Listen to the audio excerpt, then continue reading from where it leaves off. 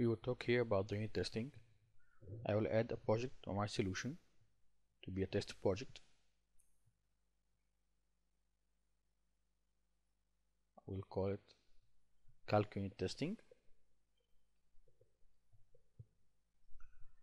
and then click OK.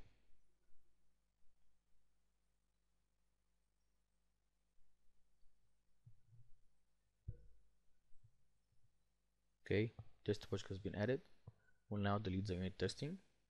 I will do another one now.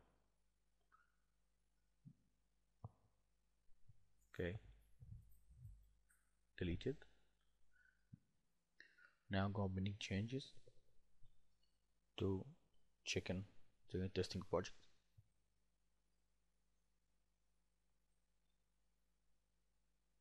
Click yes, and successful.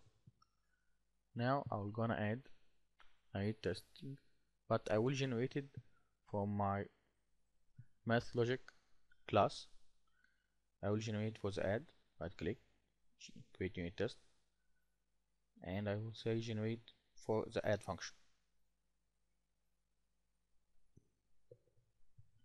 Now I'm going to see the add test, which tests the add function.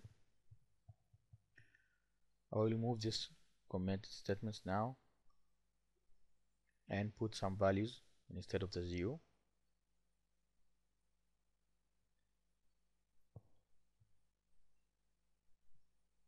Move all of this, make this 1 and 2 equal 3.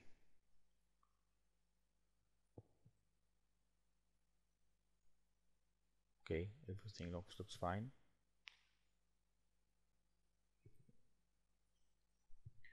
Now we'll go to the test menu and go to the Windows to get the test view.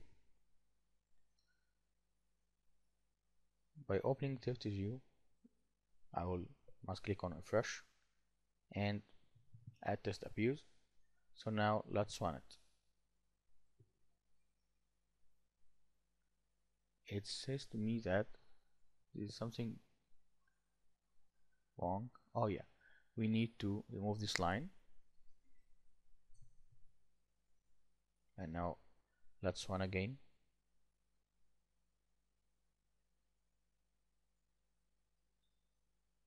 And it passed. There's other feature called code coverage, which is an amazing feature if you're using unit testing. So I will go to the router settings, okay, and click on code coverage. It should tell me how much of code I have covered with my unit tests. So yeah, I have selected. Now close it, and now we'll run again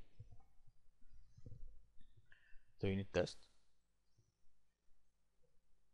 and it pass. Right click now, you will see the code coverage results. Now in the results of the code coverage is a problem. This problem is because we didn't configure the code coverage yet. So go back again to the local settings, click diagnostics, then code coverage and configure. We need to tell it which DLL to look at. So I will choose the math logic. This is the main one that I want to check if I'm covering with my unit testing or not. So click OK and apply, close, run the test again, and right click it, choose code coverage results, and now it tells me how much of the code I have covered. If I go now to the calc math logic, it says subtract function is not covered by 100% and the add is covered by 100%. This is very good if you have a lot of functions and you want to make a good use of unit testing.